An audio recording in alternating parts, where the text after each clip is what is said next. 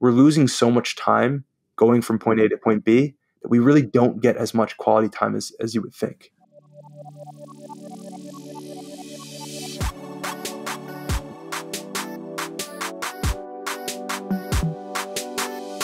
Hello, my loves. Welcome back to the Lavendaire Lifestyle Podcast. It's Eileen. I'm super excited about today's episode. I know you're going to love it as much as I did.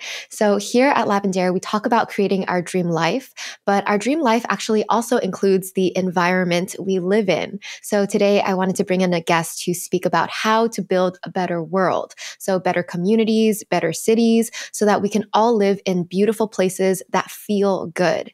Today's interview was so fun and full of passion. I am so happy to introduce our guest, Coby Lefkowitz.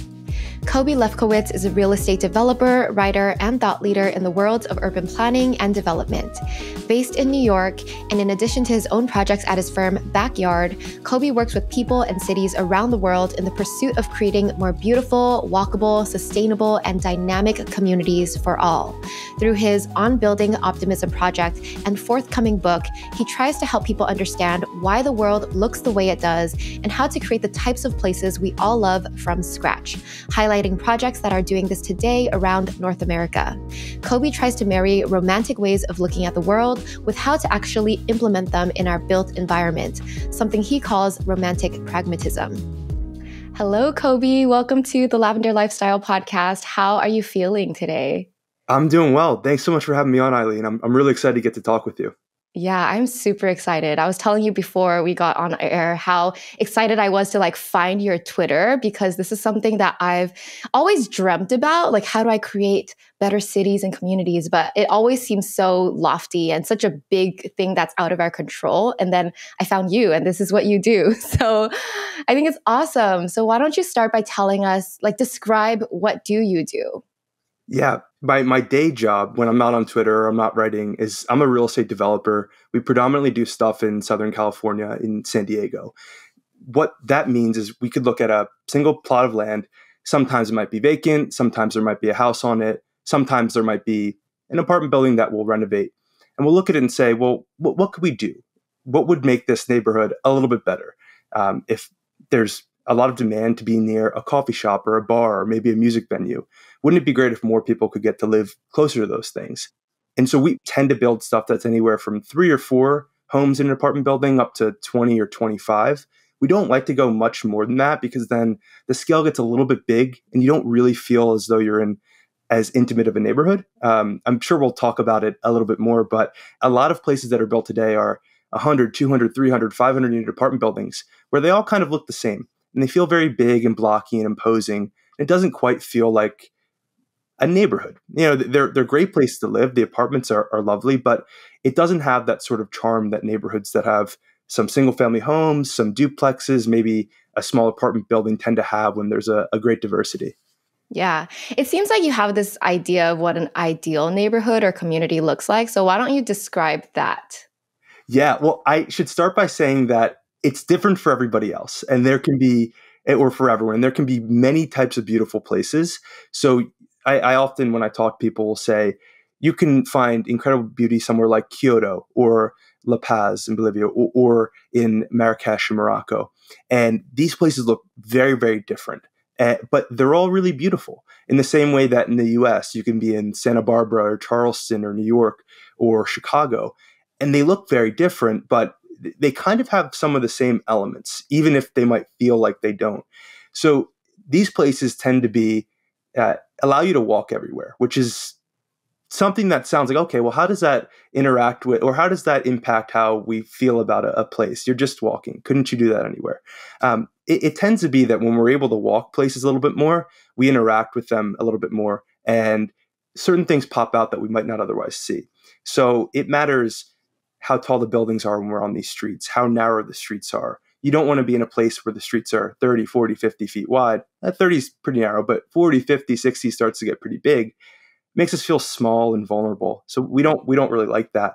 We like streets where buildings are anywhere from 3 to 5, 6, 7 stories. Now, some buildings can be a little bit taller and some can be a little bit smaller. But there's this notion in urban design called, there's some psychology behind it, where we really like to be in places that make us feel intimate and like we're gently being hugged. So too tight, we're claustrophobic, but just enough, it feels really nice. And we walk around these streets and have some level of enclosure, and it feels almost like an outdoor room, right? Where, okay, this is a nice block to walk by. There may be a lot of trees. There could be a lot of dynamism on the ground floor. So coffee shops, barber shops, salons, things to do, things to see. And like I said, that could take a lot of different forms. So if you're in California, it might look kind of Spanish or Andalusian. Or if you're in Southeast Asia, it could look entirely different. But the elements are the same. The places, they're at a human scale, we would call it 3, 4, 5 stories, a lot of stuff going on the ground floor, a lot of greenery, very easy to walk or bike around. And then you can kind of mix and match from there. Yeah, no, I love that. And I feel like you're very well traveled, probably because you've seen a lot of places. That's something in my experience. I love to travel too. And being from LA, whenever I travel, I'm always like, oh, in LA, all we do is get in our little cars. You're in an isolated pod and then you go to your place and you don't really get to meet people or see your city. And then when you go to other cities where you can walk, it's a completely different experience. So I just feel like the more you travel, the more you see, oh, this is how things could be. Like, I guess your world opens. So, what do you have to say about that? It's an excellent point. And I haven't traveled as much as I would like to. I kind of, I can pull the wool over people's eyes somewhat because Google is amazing and you can kind of feel like you've experienced cities that you might not otherwise have. Now, I have traveled a little bit. I've gone to some European cities. I've never been to Canada. I'm going for the first time in a couple of weeks, which would be really exciting. But you can go on Google Maps or see pictures of these places and kind of get an understanding for these elements. And so I marry the places that I've been, and I can take observations from that with looking at other places that are kind of similar online. So you just go on Google and you like pretend to walk down the street sort of thing? I do the little yellow guy. I drop them down Okay. and then I walk down. Okay, that's amazing. I love that. It's really funny. And sometimes I'll talk with folks and they'll say, well, what people do late at night on Google is their own business. But for me, I tend to be on Google Maps in some random city or town somewhere in the world, or I'm looking at a Wikipedia page or reading an article, and it's very nerdy. It's, like I said, people are doing different things at that time of night. It tends to be what I'm doing. And I'll talk with folks and they'll say, yeah, I'm from Coeur d'Alene, Idaho, or I'm from Richardson, Texas. I go, oh yeah, you guys have that great coffee shop on the corner. You go, wait, what do you mean? I'm like, yeah, Blackwell's, right? They go, yeah, how do you know about that? I go, well, wow. you can kind of figure it deep. out. And sometimes people are like, you really shouldn't know about that. I'm like, I'm sorry.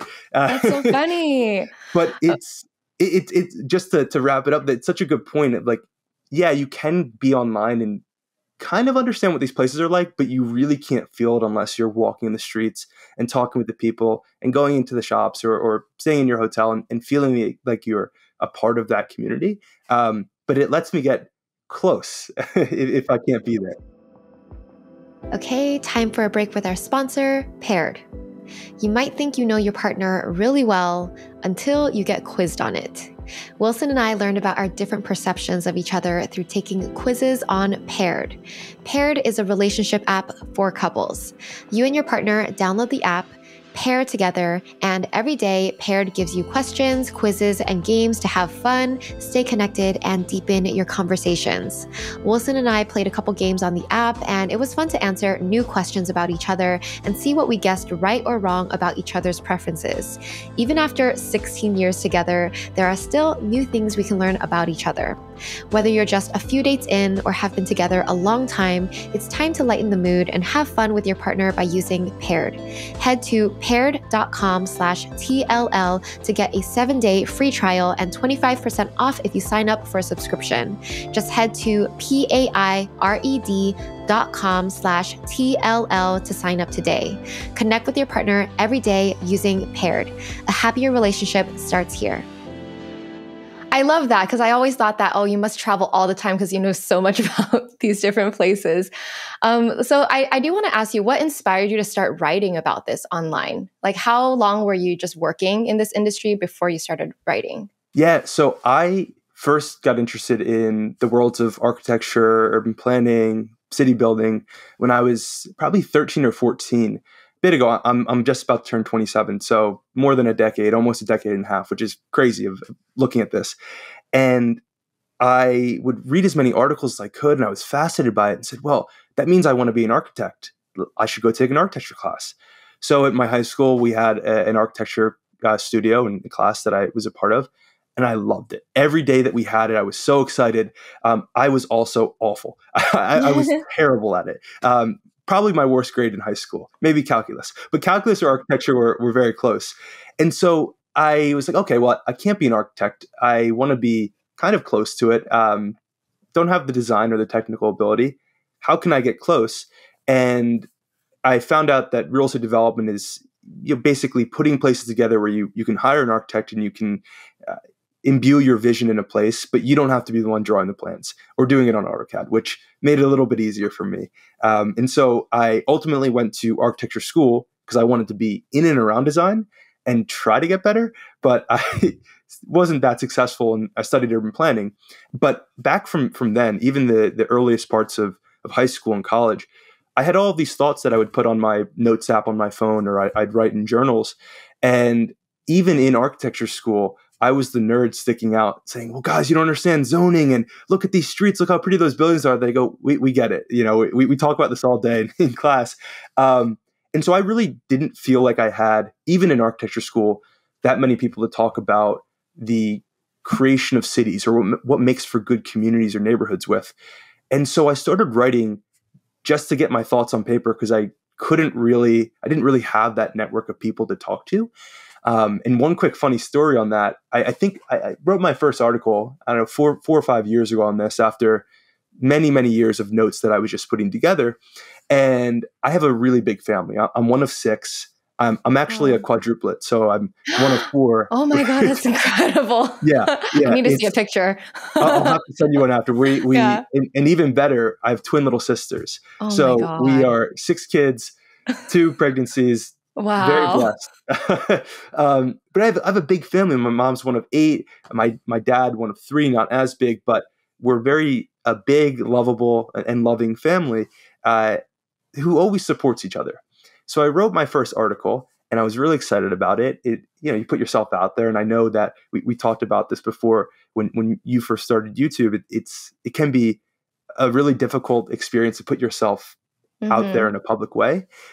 And so I was looking to my family for support, and I said, hey, guys, I'm really excited. I have all these years of notes. I've written this article. Here's my first one. And I'm getting text left, right, and center. Amazing. This is really great. We love it.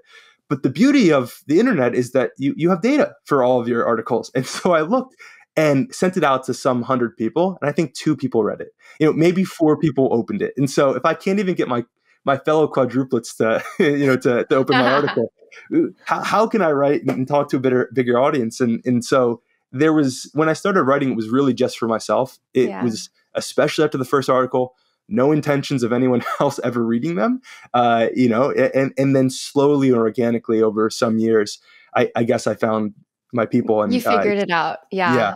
I can relate to that. And mine's the same. It's like when I started my channel because I felt like I had no one in my life to talk about these topics with. And then no one watched my videos in the beginning.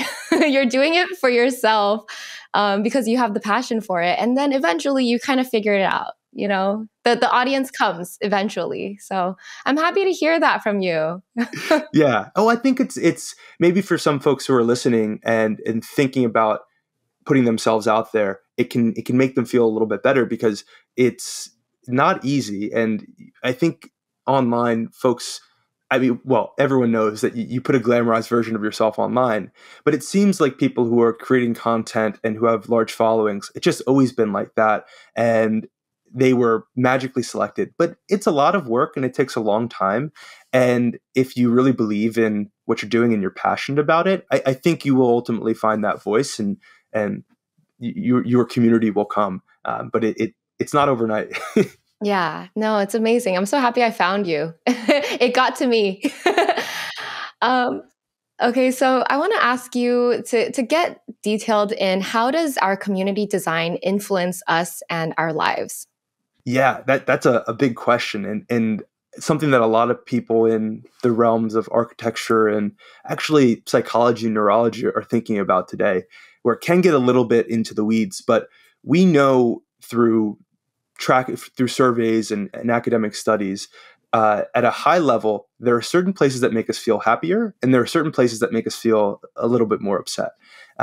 So sort of the types of communities that I was describing in the beginning, where you can walk around, you have buildings that feel like they're gently hugging you, there's some level of detailing, the materials are kind of warm, so maybe brick or wood or more natural materials, and some glass can be great. These places tend to draw us in, and there are certain components of buildings that we feel more comfortable with. And we know that because, well, people say that they like these places. And when you go to visit, another city, you often find yourselves in New York, let's say, going to the West Village or to Brooklyn Heights or to these really lovely neighborhoods. You might go to Times Square too, but you're not really going to Times Square to walk around and feel the city. But you don't go to the outlying neighborhood that has a large parking structure and all the buildings are spread apart and there's gas stations and maybe there's some concrete buildings here and there. People don't go to those places. So we know from what people tell, and certainly internationally. So if you travel, let's say you go to Seoul or you go to Kyoto or you go to Amsterdam, Venice, wherever it might be, people go to the historic cores because those places are lovely. And we know from surveys that people say they like those places, and there's biometric tracking studies that say, oh, your heart rate is leveled, your stress levels and anxieties are lowered here. Those seem to be places we enjoy. There are other places when we walk by them, we have heightened stress. We have a little bit more anxiety. We might have some even shortness of breath when we walk by them because they feel in some ways a little bit intimidating. So if you've ever found yourself walking in a city where the buildings are really large and the first floor maybe doesn't have any windows, or it has very few windows, which it could be a parking garage, maybe. You want to run by that street as fast as possible, or you don't even want to go down it in the first place if you can avoid it, right? And those places are rather harsh. And unfortunately, a lot of our built environment over the last 60, 70 years has kind of spurned this historic wisdom of what makes places attractive for people to be in, and said, well, it doesn't really matter what the community looks like or how we feel. We're going to build a house out in the suburbs with a big lawn and a big driveway, and that's great. And you'll drive to the mall or you'll drive to wherever you need to go. And that's great because everyone wants to live in a big home with a big yard. And that was orthodoxy in the thinking for a long time.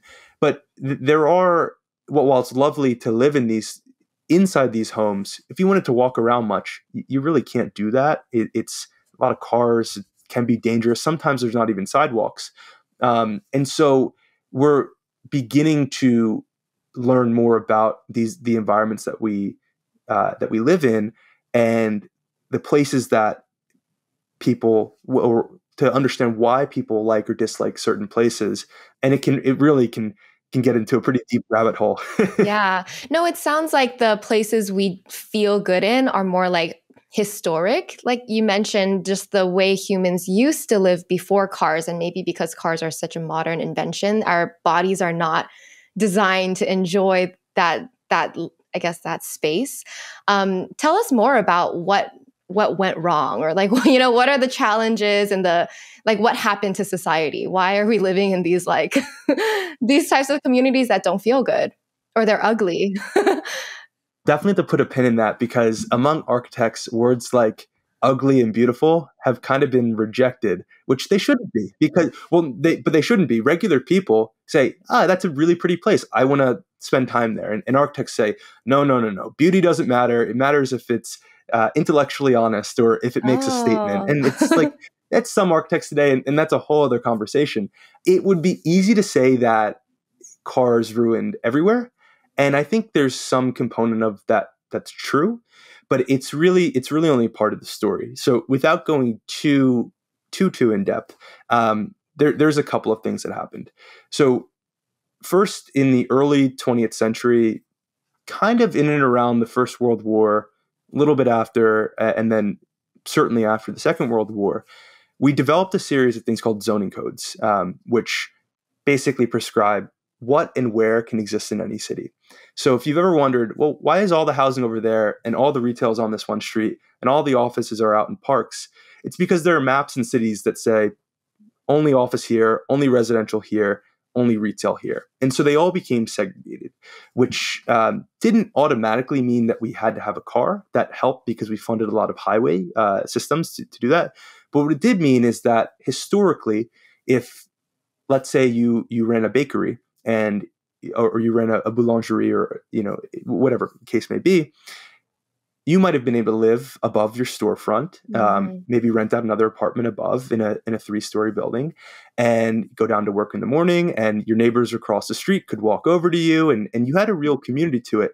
But that was made illegal through something called Euclidean zoning, through zoning. And these codes were copy and pasted across America because it was thought as modern and contemporary, where we had all these evils of the past, and there certainly were some very bad conditions in cities as they were industrializing. So we had these big, dirty factories that were belching out pollution. Yeah, that makes sense, right? You don't want to live next to a factory. It totally makes sense. You don't want to live next to a factory. So let's create zones where the factories go over here and this, that, and the other. But it ended up going too far, where you couldn't. Yeah, we want to separate the factories, but why can't we have the bakery next to us? And why can't we have the restaurant next to us? That doesn't really make sense. But it became very, very rigid. It was sort of in this school of modernism and in modern planning theory, where everything had a place and everything had a very hyper ordered reason for being there. And the historic city was chaos. It gave us all of these terrible consequences. We had great pollution. We had overcrowding. We had just really, really dire conditions for many people. And so part of it was well-intentioned, but then unfortunately, as is often the case in America, a lot of it has to do with race, where these zones weren't just to move the factory away from the elementary school. It was, well, if you're Black or you're brown or you're Asian or you're Catholic or you're Jewish, written into the codes oftentimes, you can't live in this community. And that was challenged, obviously, but people saying that's very racist. We can't have this in the codes. And unfortunately, they said, okay, yeah, you're right. We won't do that. But we've already kind of oppressed these folks.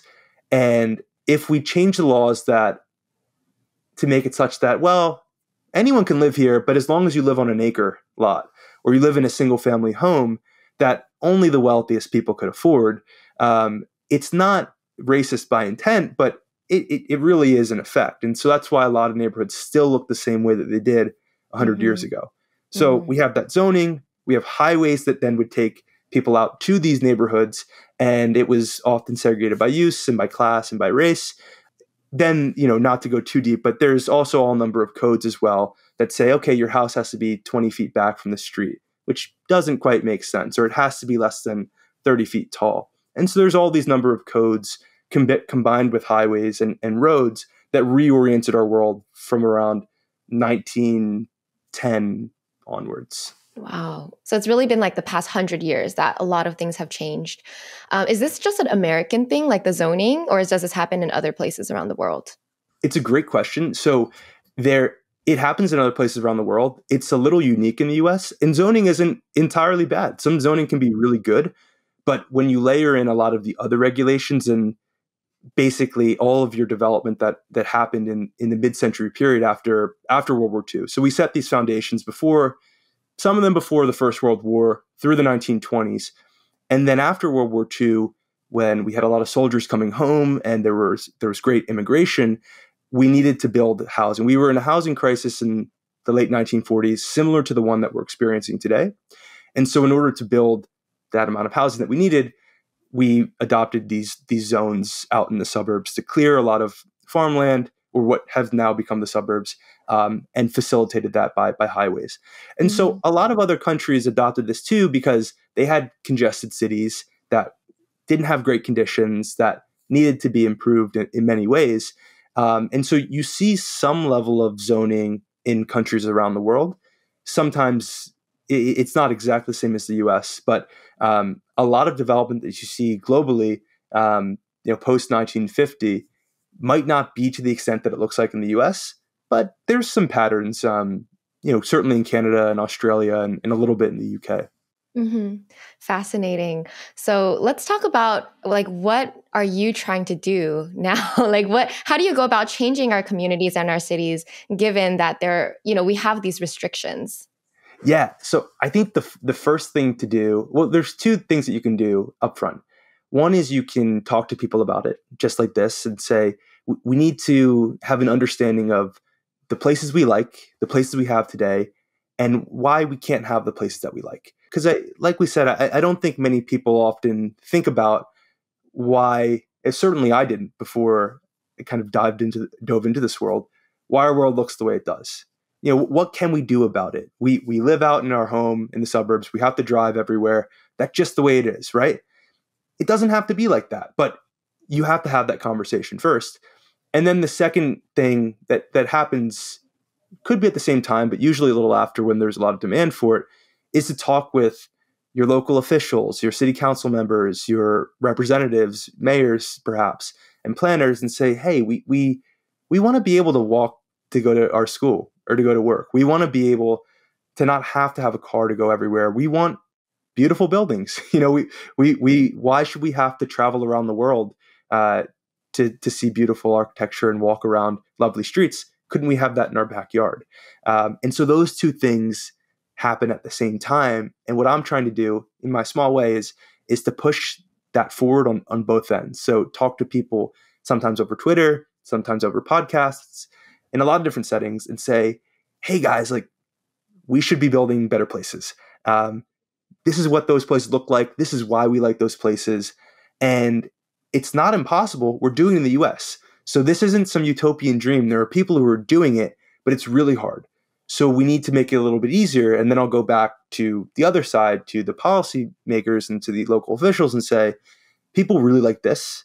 And not only do they like it, but it's better for our environment. It's better for our communities. It's better for economic development. So all these really good reasons. But we don't get that today. So we have to change our laws to be able to make it possible to do that. Because in many cases, it's illegal to build that bakery underneath an apartment building in America, which just doesn't really make sense. Right. So are you saying those policies, because I don't understand how it works, are they created on the how local or how central of a level are these policies being made? It's a great question. And that's part of the problem, that some of them are local in your community. So not even in, like if you have an HOA, for example, there's a certain level of law. Then some of them are at the town or city level. Then there's some at a county level, there's some at a state level, and some at the There's national so level. many layers. I think just, especially our generation with bureaucracy, we're like, I don't even want to try. It's like so archaic and difficult. That's 100% right. And so oftentimes nothing gets done because you hit your head against the wall and you go, oh my God, what can I do? And so you have to slowly wade through it. And thankfully, there's a lot of really thoughtful and talented people who are also trying to do this all around the country. And the beautiful thing is, just like how zoning codes spread in the first place, where one town adopted it and then the town next to it said, oh, we don't want to be left behind. This is what modernity is. This is where the world is moving. We can't be that community that doesn't do it. And it spread like wildfire, and these codes were basically copy and pasted from one coast to the other. Now what we're seeing is people all around the country questioning it.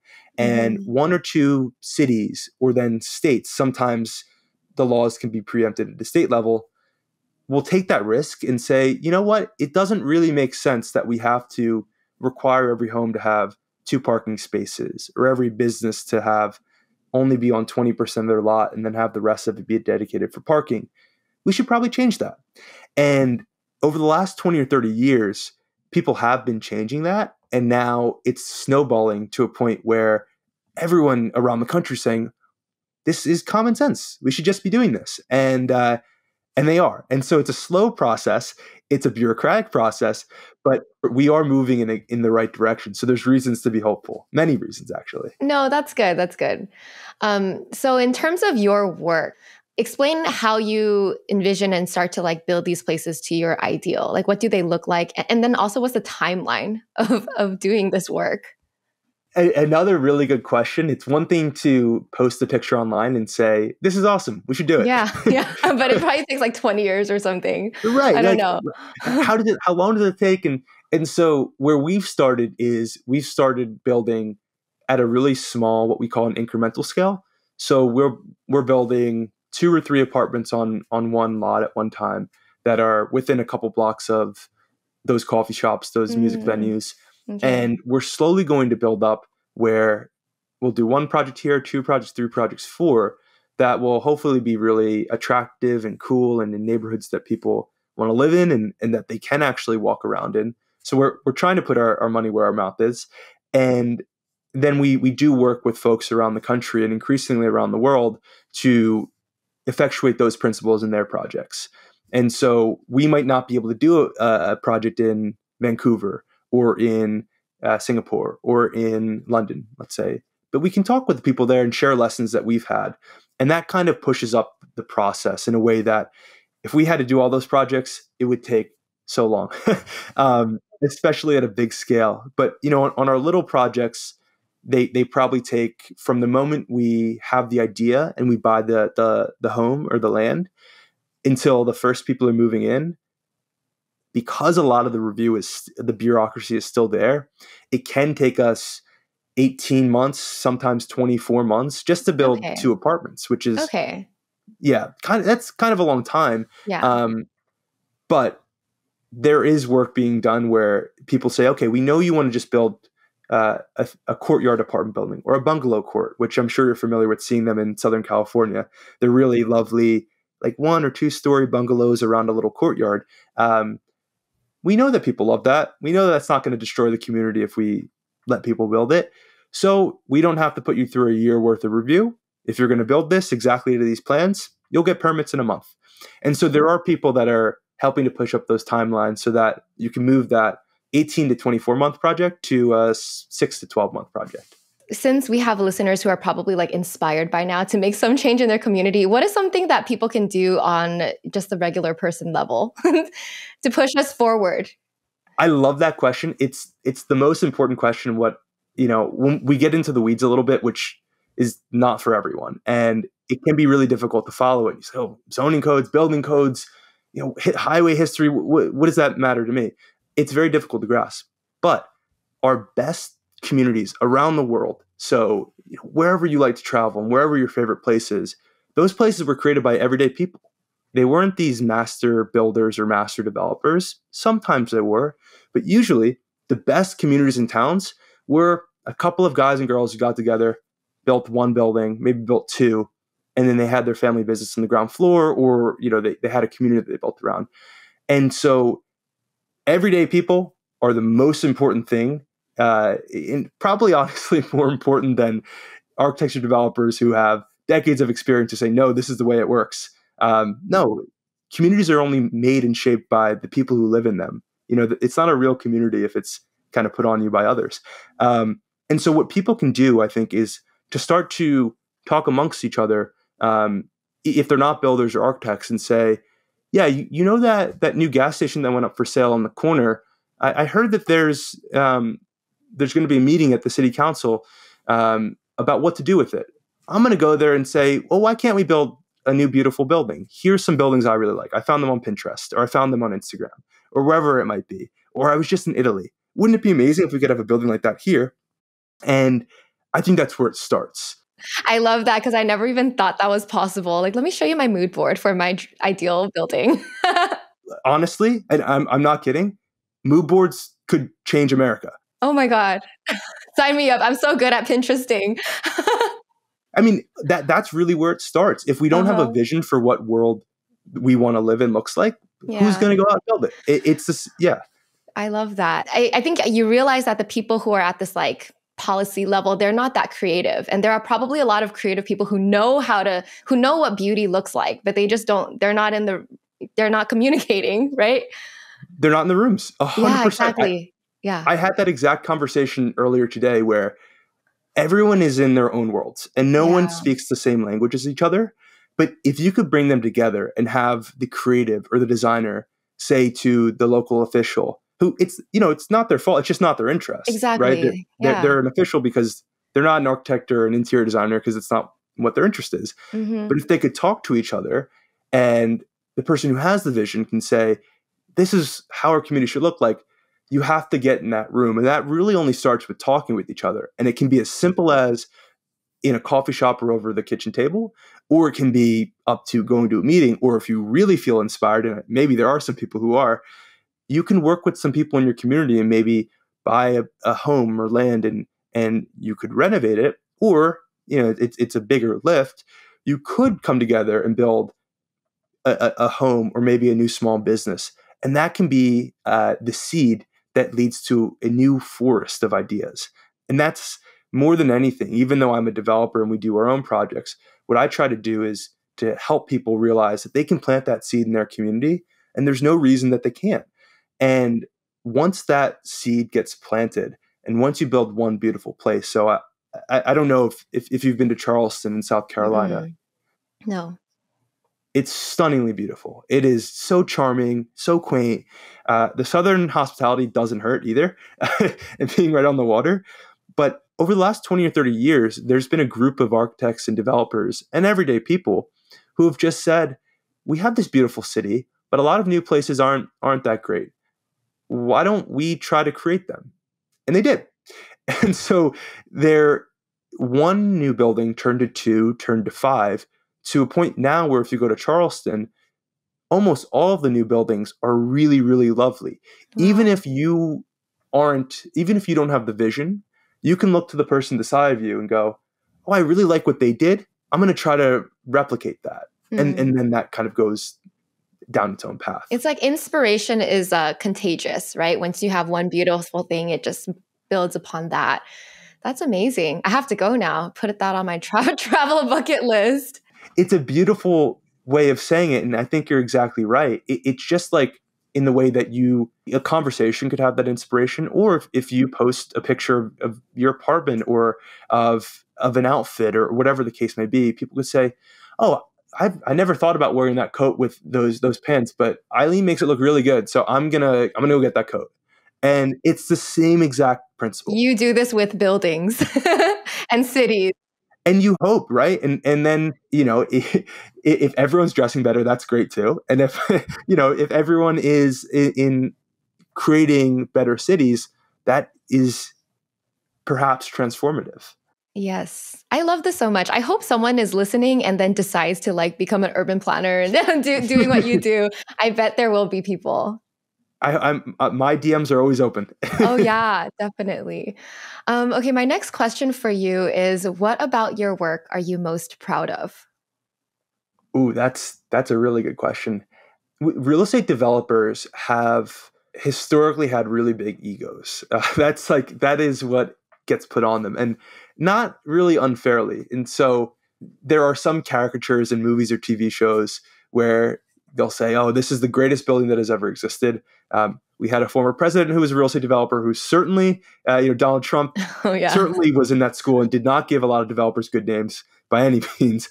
But he is perhaps a really good example of developers who are way too egotistical, who say, this is the greatest building in the world. No building could ever be as good as this, right? I, on the other hand, you have a lot of pride in anything that you create. My pride would come from if somebody walks down the block that our buildings are on, or they drive by it, or they live there, which would be the best. And not that they say for the rest of their life, this is the greatest thing that's ever been created. I'm going to bow down to the altar of the people who designed it.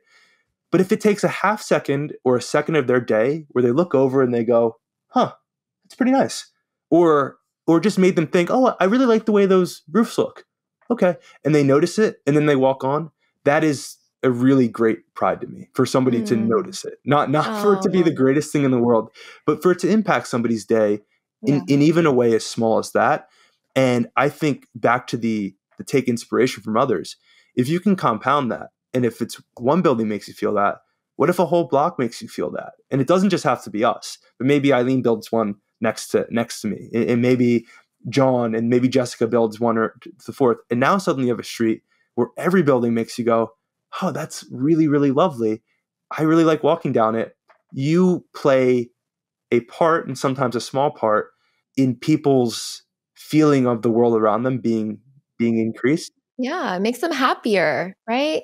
It's like to be surrounded by beauty is like it brings you joy. At least for me, it's very important. For everyone, Yeah. it does. To go back to the example, I kind of draw. You go to Venice because it's a beautiful city, or you go to Rome or any of these places because they're beautiful. Yes, there's history. Yeah, there's pasta and, and pizza. And it's great. But you could get that at the Olive Garden out on on the highway extension, the Spur. Why are you going to Venice? Because those places make you feel great and they're really lovely in their own right. And so beauty really matters. It doesn't doesn't all look the same. Beauty comes in a million different forms, but it does matter on its own. Yeah, definitely. Okay, so next I want to ask, what trends do you see coming up regarding like our communities and spaces? Like, where are we already moving in this direction? And I don't know, for example, a trend that I see are like people moving out of big cities, right? People like in terms of the world, like globalization's kind of like coming to an end and people are going back to their local communities. Like, do you see that? And what else do you see? So I think in some places that's definitely going to be true. I think there will be large cities that see populations declining, but places like New York, you can't. And this is not me being a New York exceptionalist. There's a lot of stuff that's wrong about New York. I'm not going to pound my chest and say it's the only place that ever exists and it's the greatest place in the world. There's a lot good about it, but there's also a lot bad too. It has so many amenities. It has so many cultural, Hmm. amenities and reasons to be there, and restaurants and nightlife. And so those places, I think, will actually see more people. If there's enough Mm, housing built for them, which is a whole other problem, um, more people will move to those places. But there will also be a move, and we're seeing this with remote work, where you don't have to be tied to the office. And so in the past, where you maybe had to go work in an office building 5 days a week, you maybe only have to do it 1 day a week or 2 days a week. And that might let you live 2 hours away maybe in the town you grew up, or maybe in a smaller or mid-rise community, a mid-sized community. So I think we're definitely going to see some of that. I think the biggest trends are people demanding that they should be able to walk to do their everyday needs. They should be able to bike to do it as well. mhm. And that, cars are really expensive and they can be fantastic. I'm not here to say we should get rid of all cars. I drive a car sometimes when I need to, and it can be a really useful tool.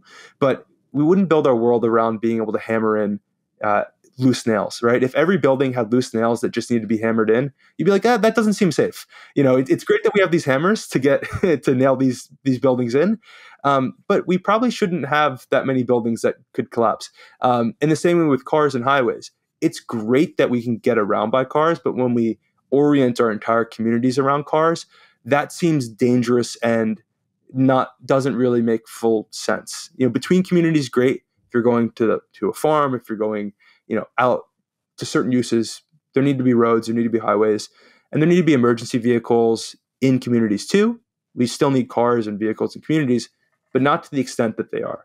And I think there's a lot of people who are finally questioning that, because they might go on Pinterest or Instagram or TikTok and see a really lovely city or a town and go, hey, why don't we have that in our backyard? Why can't I bike in my backyard?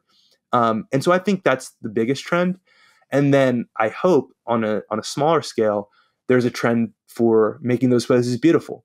So it's not just enough to be able to walk or bike where you need to go, but that the whole way is really lovely and Mm. that you feel inspired by those journeys. Just going to the grocery store doesn't have to be a mundane thing. It could be a moment of profound joy, I think. Yeah. I mean, it's easy to say this with New York because it's already a very walkable city. But what about like places like LA, like big cities that are built for cars? Like, is your vision like in the future we build a new city that's walkable, or you try to transform what's currently there? Both. So I think we have to. There are places like LA that, I mean, it's 75 and sunny most of the year. It is Yeah. gorgeous. That's a Yeah. place. I personally think that if there's a lot of through zoning, we often can't build the amount of housing in neighborhoods that would be able to support it. So all entire neighborhoods are single family homes, or maybe some duplexes when maybe the prices are really high, which is a signal that you should be building more apartments there. So when your rent is really high, it's a signal that there's not enough homes because people are competing up the Oh. price. That's certainly the case in places like New York and San Francisco and LA. I think with LA, we can do really thoughtful infill where, and you're already starting to see this in places like Santa Monica or in downtown LA or the Arts District, and places like West Hollywood, where you can actually get around in those neighborhoods without really needing a car. And we're going to see more and more of that, which will be lovely. So places like West LA, which historically it hasn't been entirely car dependent. It's very dense and you could walk around, but it doesn't really mean people do that. I think those will be places where you feel more and more comfortable. But I also do think that the US is still growing and there are still subdivisions in places like Texas or Florida or Arizona where you have to drive 30 minutes each way and every home looks exactly the same, and you basically are driving 15 minutes to go to a Walmart, right? Instead of building those communities, which might be great for some people, what if we could take the West Village in New York or Back Bay in Boston or maybe the form of Santa Monica. You can't take the beach everywhere, but what those places feel like, or Santa Barbara might be a better example. And instead of building that 500 home division that looks the same, build a village. If you go to France or you go to South Korea or you go to Japan, they have these really lovely villages that are entirely walkable, have everything you need, just a walk away or a bike away. And then they have the countryside within 5-minute walk, which is pretty incredible, So I think we will need some new communities from the ground up that are entirely walkable, but we definitely can't give up on our existing cities and towns. We have to make those better. And that can be a little bit more difficult because you have to reconcile the people who live there and the needs of the community. And so it's a little bit of a push and a pull. But for that reason, we'll need both. Yeah, love that. I wanted to ask you, if you were to imagine what that new city would look like building it from the ground up, what would it be like? This is something I've thought about since I was 13 or 14. And I always thought it was crazy. I swear to God, I always thought it was crazy. There was this post that I posted recently of a place in Croatia, which I thought was just really, really beautiful and seemed to resonate with some people, that gets pretty close to that ideal where it's very fine grained. So that means there's relatively short blocks. It's very, it's organic. So you don't have straight streets and grid. You walk and you kind of curve along. And that's a really lovely way of moving through a city because you never really know what's going to come around the next corner. And there's kind of a magic to that, right? It's like, oh, wow, there was this really lovely restaurant here that I just didn't expect. Or there was a statue or something else where these kind of narrow blocks are winding in and out. And I don't think we need to reinvent the wheel. We have thousands of communities like this around the world, on every continent. And I would just take them and then, so I'm in New York, and New York is and outside the city certainly has its own architecture. When you're around here, there's a lot of Tudor and Tudor revival buildings. There's some colonial buildings. There's some colonial, farmhouse buildings as well. So there's a lot of different typologies. And I think you take that basic form of like this organic and walkable and beautiful city, and then you say, what are some of the styles that are around in New York? And then what are some new styles? We should definitely keep creating new types of architecture. We should never be content with just looking in the past to make an entirely new and fresh place, but that still feels normal and natural to people, right? And so I think it really depends where you build it.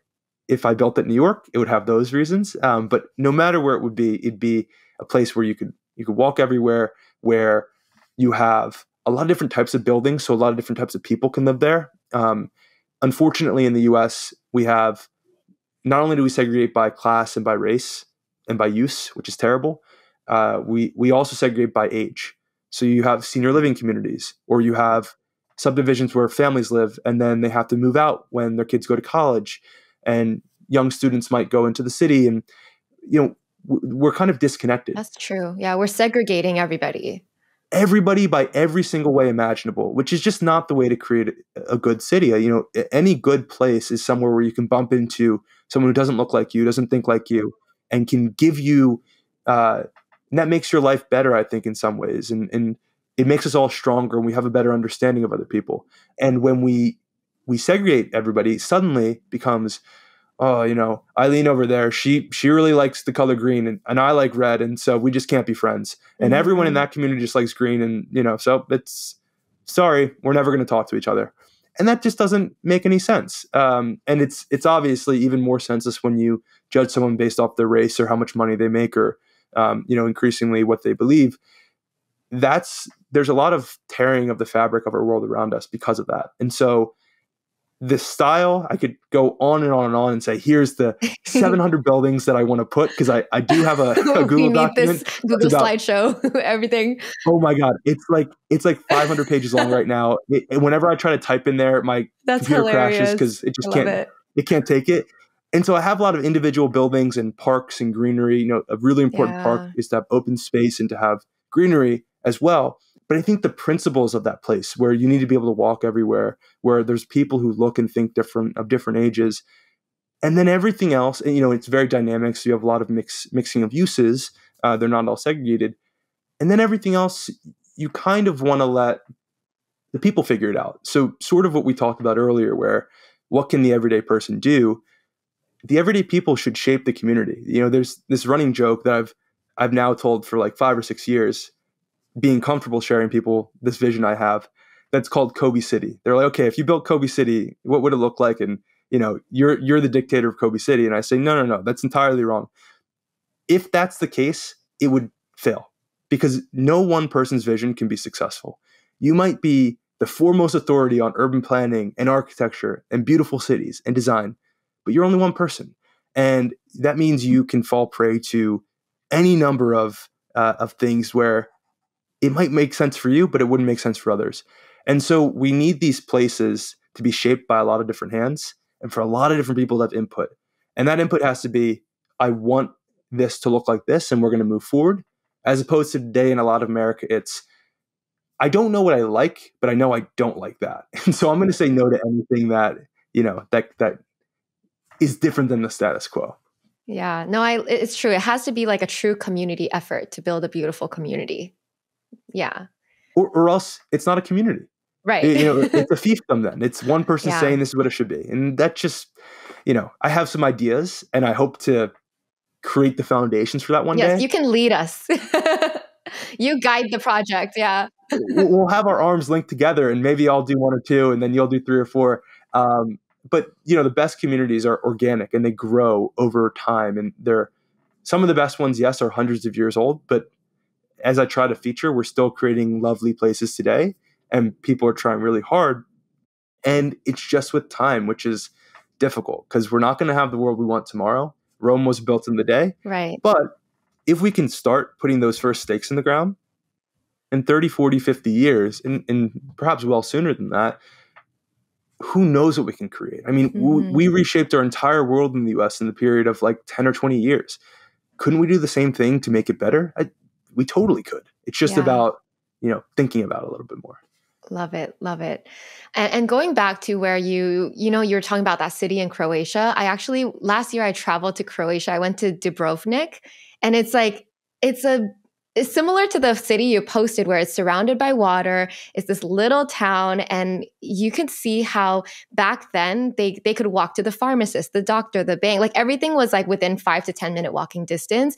And then there's people of all ages, and like your neighbor could be anyone. And so I love what you pointed out, how like we're so segregated now by age, by class, by like use. And it's true. We're so, like, as a country, we're so divided, right?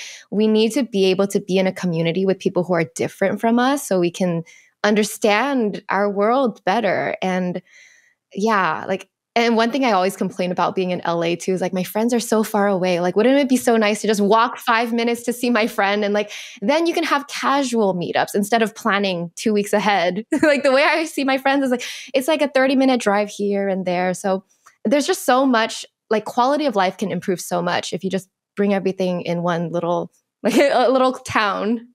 Totally, 100%. And having lived in LA, I thought it was a joke when people were like, "Yeah, I take one meeting a day because if I have to go up to the valley, it could take me an hour to get there and back." And it's like that's crazy. But it's true. You sit in your car and you just what can you do about it? And then you end up just staying in your neighborhood and you don't see your friend who moved to the valley, or you don't see your friend who moved down to Long Beach. And that's a shame. That, it should be easy to maintain those relationships. Such a good point that you made about this division that we're kind of sowing in our communities by the way we design them. It manifests in obvious ways where if we disagree with them politically, okay, we don't have to interact with them. And if we can only have offices and retail in this neighborhood, okay, we know we can't walk to that sandwich shop or whatever the case, or the candle shop or whatever it might be. But we don't often think about the impact on our families and on our friends. And so there's, in California and elsewhere in the country, there's been this rise of supercommuting where people commute more than an hour and a half in each direction. It's very common, sadly, in San Francisco, where housing is so expensive that people often have to move 2 hours outside of the city just to find somewhere to live. And that has incredible strains on your family, because if you're leaving for work at 6 a.m, let's say you're a teacher and you have to get to class by 8 o'clock, and then you spend a whole day, you're working really hard, and then you have to drive back and it's another 2 hours, and maybe you're not home until 7 or 8. When do you have time for your kids? When do you have time for your partner? When do you have time for your friends? You don't. You're exhausted. And so even when the notion is that we built suburbs for families or for communities to go out and have space, we're losing so much time going from point A to point B that we really don't get as much quality time as you would think. Wow. Yeah. And time is so valuable. It's the only thing you can't buy. Oh, yeah. Hey, sit in the car and you can listen to the podcast. Great. But this podcast will be closer to an hour and, probably not 2. And so that's, an hour is still far. You can listen to it in a couple different parts. Yeah, it's so draining too to drive far. Like I used to commute an hour to work when I did internships and stuff. And I was like, I can't do this. Never again. It's so tough. So draining. Yeah. And then you're like, oh, am I going to get parking on the other side? Do I have to go to a garage? How expensive is that going to be? It's a whole mess. Yeah. All right, Coby, my last question for you is, what do you hope to accomplish through your work in the next 10 years? Like, is there something you're aiming for? Oh, that's a big one. The joke is, it'd be great if I could build Coby City. I don't think that's happening in the next 10 years. But I think similar to flipping on its head the notion of a developer's ego, where you think your project is the only one that matters. And a lot of contemporary architects don't build to be a part of a neighborhood or community. They build so that their structure stands out. And some cases that can be really good, but often those buildings feel a little weird. So I think my goal for the next 10 years is if people don't need to say it's Coby or I saw these buildings that inspired me to go build, but for that people around the country to start questioning a little bit more the world around them, and then to take that second step. Because if you just question it, then we're just complaining. And that's not good, right? Complaining adds stress. Who needs it? But to feel empowered and mobilized to take that next step, to show your mood board to your friends or to the city council or whoever it might be. And for people around the country or around the continent to say, you know what? I really want to have this. I saw this development in Alabama and I thought it was really good. And I'd love to have some of that in Oregon. Why couldn't we do it? And have this cross collaboration such that it doesn't need to come from me. And people don't need to say, hey, thanks, Coby, for showing me this building that was really cool, or for opening my eyes up to these types of places. It's for people to subconsciously then go out and do that in their own communities. And I think that is at a scale that could perhaps be so much more viral than anything I could do or anything I could effectuate. And so if I'm a little cog in that machine, in 10 years, we have a world that's a little bit more beautiful, a little bit more walkable. That is a massive success. And that could be as little as a couple of buildings pushing the needle. But I really do think we're at a moment where there is so much demand and there's so much desire to live in these places, especially in the pandemic where people couldn't leave their homes or their communities. Yeah, we realized how isolating it felt. How isolating, you realize how important your neighborhood was. And you go, well, I can't go and do all the things that I used to. Wouldn't it be great if I could just bike and do it? But I can't, especially somewhere like Southern California where you should be able to go to a takeout window, walk down the street, never have any contact with anybody else, and still enjoy being in your neighborhood. So I think that we're well on our way there. This momentum has been building for the last couple of years, and really a couple decades, but really in the last couple of years. And the world is on its way in the US to becoming a more beautiful, accessible, sustainable, interconnected place. And if we see even just a little bit of progress that in the next decade, I'll be really happy. I think we'll see a lot of progress. I already feel that push. I feel like we're moving in that direction. And I also wanted to say that I think you're already doing the work that you, like what you said your goal was, like you're putting your ideas out there. And how many real estate developers are reading your newsletter or your, like, right? Like people are getting inspired because you're posting. And you'll never know the effect of that, but it's happening. No, I'm saying it's already happening. They're looking at your content and they're getting inspired. Well, if you set the bar really low for your goals, then you'll be able to meet them. So maybe that's it. Yeah, no, I love it. All right. Coby, where can we find you online? So I am pretty much everywhere at Coby Lefko, CobyLefko. And then if you want to read some of my stuff, I'm on Our Built Environment at Substack. And that's my New York accent sometimes comes out where it sounds too thick. OUR Built Environment. If you're looking for an understanding on why the world looks like it does, and not just an understanding, but how we can go forth and create a more beautiful world. Amazing. Everyone will link it down below. Definitely check out his Substack. I thank you so much, Coby. I had so much fun. I love your passion and I'm here for it. Let's build Coby City. Thank you so much, Eileen. I really appreciate the chance to come on and talk with you. It's really a highlight of my week. And it is always great to talk with folks who are interested in this space, but even more so to talk with folks who are outside of it, who know exactly the things that I know or that other architects or developers know. Maybe we talk with a different language, but the beautiful thing about cities is that everyone experiences them, or towns, and everyone knows what they like. So there's no reason that just because you're not in the industry or in the space that you have any less say. Yeah. If anything, you have more say, to be honest. Yeah, this was really empowering because as someone, like before the podcast, I'm like, how do I even make a difference? I have no control. And then now I'm like, oh, I get it. We can do something. Yeah. Absolutely. I love that. Thank you so much.